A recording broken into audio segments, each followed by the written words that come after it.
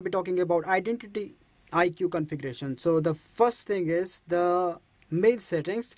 So this is very much necessary when you're working in a development environment, right? Or let's say you're working in a local environment, then you need this mail settings. Why is it needed? You need to see if the mail has been properly received by the user or not. For example, let's say you're creating a custom workflow and you're doing an approval process where the first approval goes to the manager and then the second one goes to the director.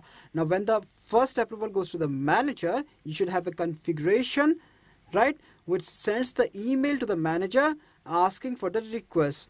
Please either approve it or reject it, right? You got it? So in order to check while doing in the dev environment if the manager receiving an email or not, in real-time projects you cannot have an SMTP email notification.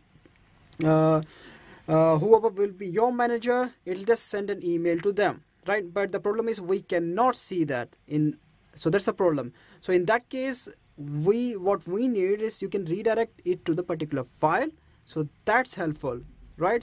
So just give the file name over here, the path of that thing, and that should do the job, right? And just give the file name. You can give any from address from where the it should be, right? From where you want to send the email.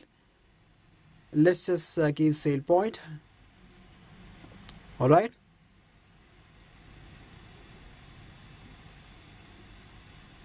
Sailpoint@demo.com. So maximum email retries should be 20. If any email fails, so it will try to send the maximum number of retries, the maximum number of times it will send it is 20. And if there is any duplicate emails, the same user again, then it will try to suppress this duplicate option.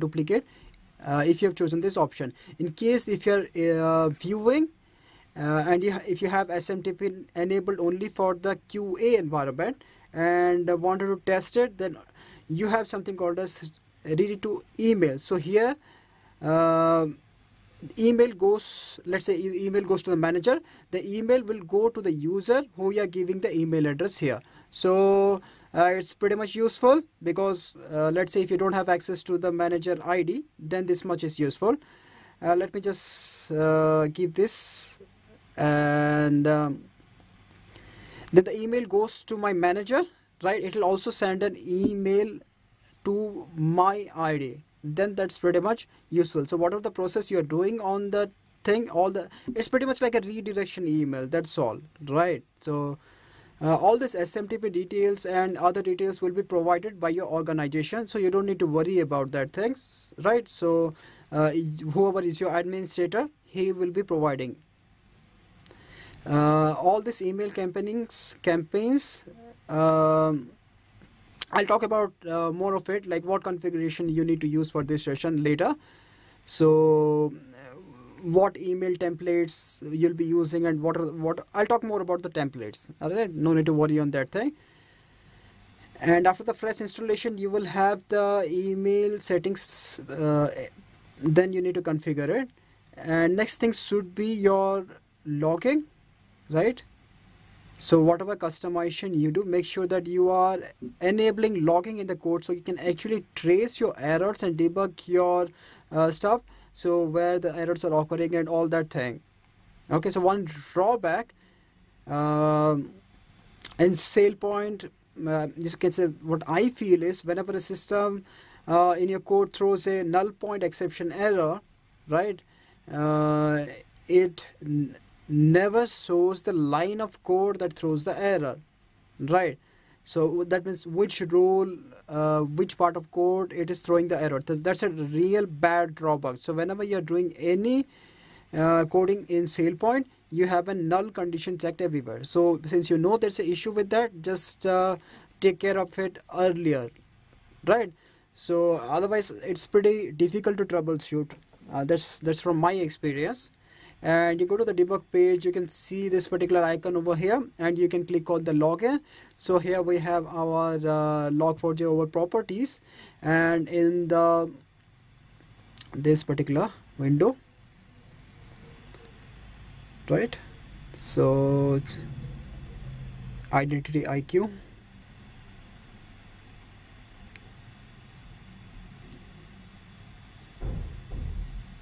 Okay, now just go to that.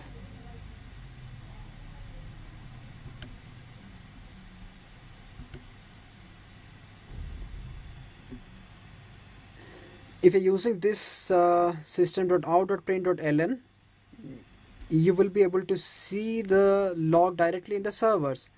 For example, if you want to see the log in the particular file, if you want to see that in the file, then you can do this redirect, right? So root logger, just enable root logger, and the import statement, you can make it Apache or import.apache, something like that.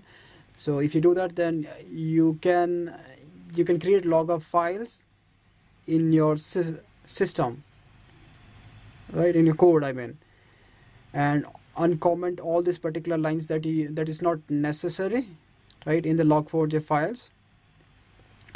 So you can see there's a window called as log4j, which is there, sailpoint.log, right? If you want to change it, change the path of this particular thing, you can always do that. That's not a problem. Just create a folder, the privileges, and then give the path here.